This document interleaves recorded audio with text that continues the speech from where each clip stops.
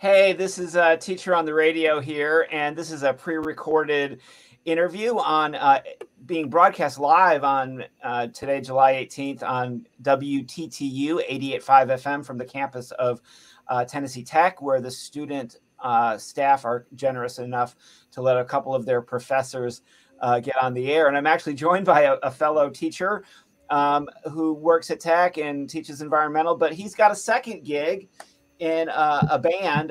So my colleague and friend Hayden is with me this afternoon because he dropped this incredible new record under his own name, but it's really his band, Honeybrook.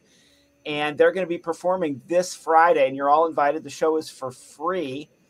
And I'm actually putting on a massive poetry reading. I'll be reading with some friends, and then it'll be followed by Honeybrook. And I'll especially be probably mentioning this 10 times during the show today. So you've probably already heard me say it once.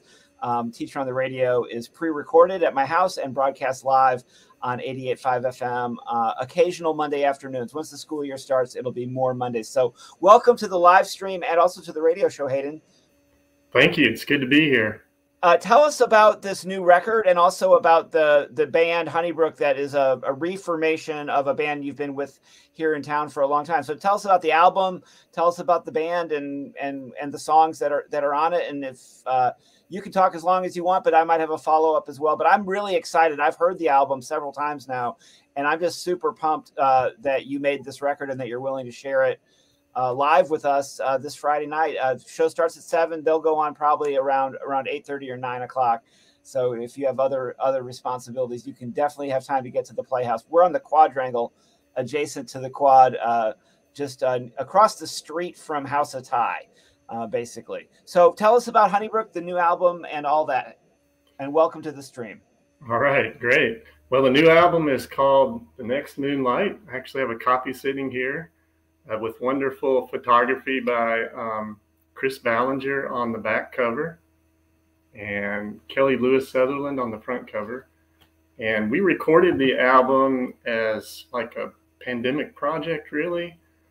We recorded it here in my house partly, and also in Mount Juliet, Tennessee, where Drew Griswold lives.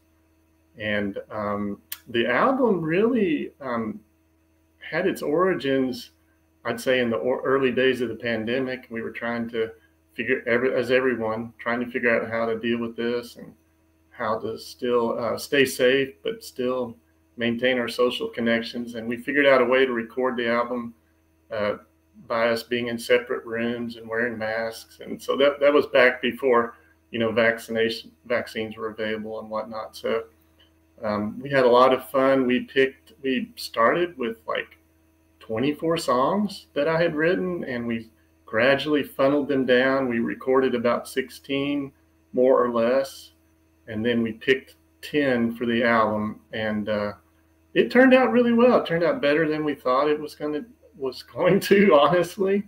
Michael Harrison, who's also a faculty member at Tennessee Tech, plays drums, and Michael had a large influence on the arrangements. And the song sequence was on the album was suggested by Mike. Benjamin Clark in the School of Nursing plays bass guitar, and he did a lot of the recording. A lot of the initial tracks were recorded by Ben Clark. He's got a lot of good skills in the audio realm.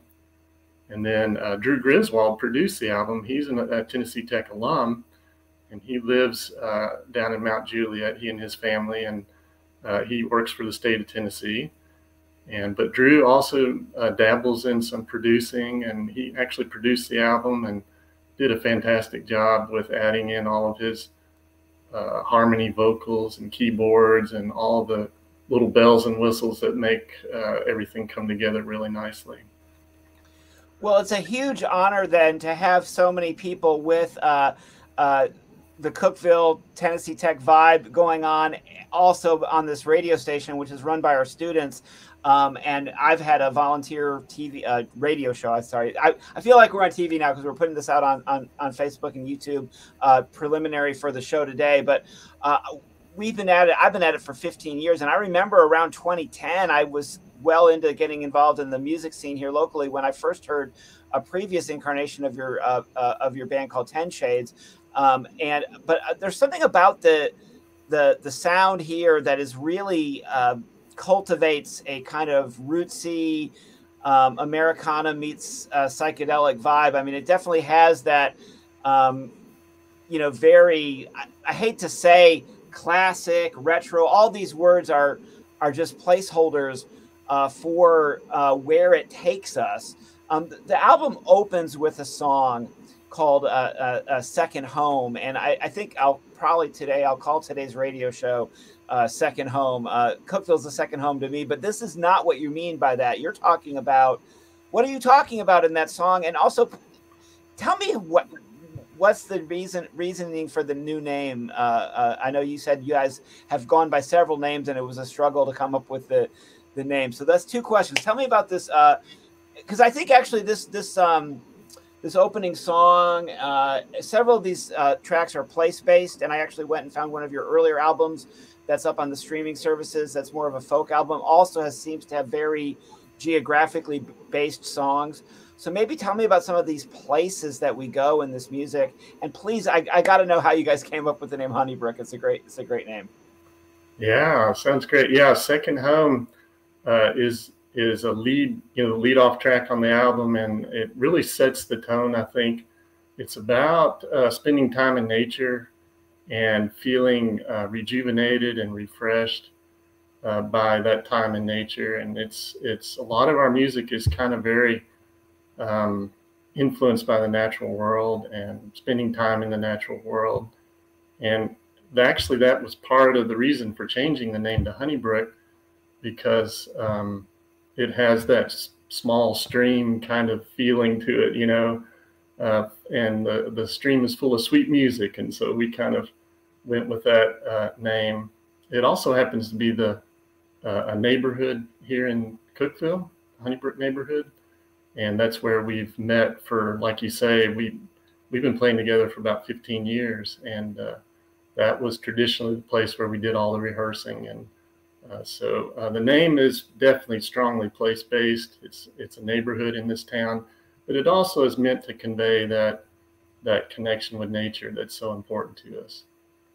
Somebody asked me, I made a little leaflet for our show on Friday, and I handed one to somebody yesterday, and they immediately wanted to know if you named it after the neighborhood in Cookville. So that's really great. So yeah. This is a very Middle Tennessee sounding album, feeling album. And I definitely, with all the stress that we've all been under with all the various changes in our society these last few years, the pandemic, not the least of them, have been taking great solace from those homes, Cummins Falls, Window Cliffs, Burgess Falls. Even in town, we have Cane Creek and City Lake. I mean, we're so blessed with so many green spaces. How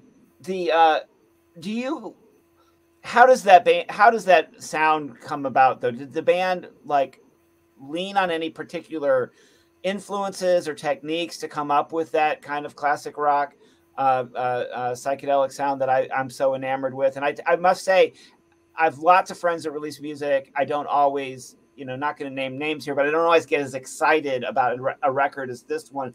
And you gave a copy to my spouse. You and her sometimes pass in the halls of Southwest Hall, and I literally put it in the CD player in the car, which oftentimes, I'll just be honest, I've got my phone hooked up to some various digital music, and to have an actual physical CD, to put in a physical CD player and to hit play and turn up the volume, it was a very exhilarating thing for me. And I'm assuming you guys will have CDs available for sale on Friday. But this can be a very short little interlude between some of your songs, so we're going to wrap this up in a second. But tell me, how did you guys get this sound, and how I mean, were you self-consciously trying to cultivate that time travel that I at least experienced with it to not only do you take me physically to those natural places that you're singing about, you also take me to somewhere, transcendent, almost kind of elevated in terms of, and I personally don't use any substances, but you made me high with this album. How do you guys cultivate that very I hate using these cliches, but that very hippie classic sound? Well, we were after a certain level of warmth to the sound. We wanted it to sound very warm and welcoming, and also sort of ethereal at the same time. So it has this warmth to it, which I really like. And we, we are the different members of the band. This is definitely, I mean, it has my name on it as a solo album, but it's really a full band effort. And each person brings all of their own influences to it. And we have pretty wide ranging interest, Michael, the drummer, has a lot more sort of grunge or hardcore or hard rock type interests. And so he brings that element there. Drew loves, 12-string guitar from the 60s and 70s, sort of that jangly music. And then all of his talents on keyboards. I mean, the keyboards really added so much, and he is able to vary the sounds of the keyboards to set those, like on headphones, he uses the classic 70s kind of funky. It adds that funky vibe to it. I think more than anything, a lot of Drew's production work was creating that sort of time signature that you're picking up on, and it's using a lot of his keyboards were sort of rooted in like this 5-year period where people were really using sort of the Continental Vox organ sound, or that 70s clavichord Stevie Wonder sound, or and so I credit a lot of that to Drew. And then Ben, his talents as a recording engineer, and his bass guitar work, just fabulous on this album. And so I think it's that amalgamation of our influences. But like I say, we're really hoping for something warm and inviting, something that would provide just a real pleasant listening experience. So I want to thank Hayden Mattingly for taking some time out of his day to do this pop-up interview for Teacher on the Radio, which actually live streamed at about 12 o'clock in the afternoon on Monday. And we actually had some, according to the stats here, some listeners. People are actually listening to it live. It's being rebroadcast on 88.5 FM this afternoon on WTTU, Teacher on the Radio program. The singer-songwriter who's a core member of this group is Hayden Mattingly, fellow colleague of mine here at Tech. But his whole band has got Cookeville and Tennessee Tech affiliations. They're named after a Cookeville neighborhood. They're called Honeybrook. The album is called the name of the name of the album is The Next Moonlight. And you will have heard some of those tracks. You're going to hear another one right now.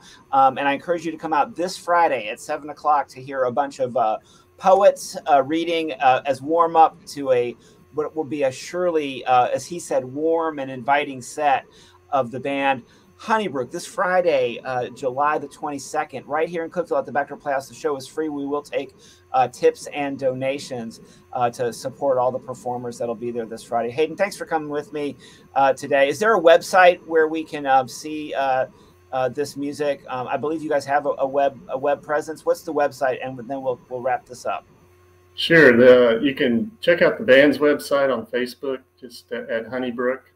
And then the website for the album itself is at hearnow.com, and that's HEARNOW, hearnow.com, and then Hayden Mattingly. And that takes you straight to the album's website. All right. Well, thanks for your giving me some time this afternoon, Hayden. And y'all go listen to these great songs, and keep up with me at www.teacherontheradio.com. Hope to see some of you Cook Villains out this Friday for a free concert at the Playhouse. Everybody have a great day. Thank you.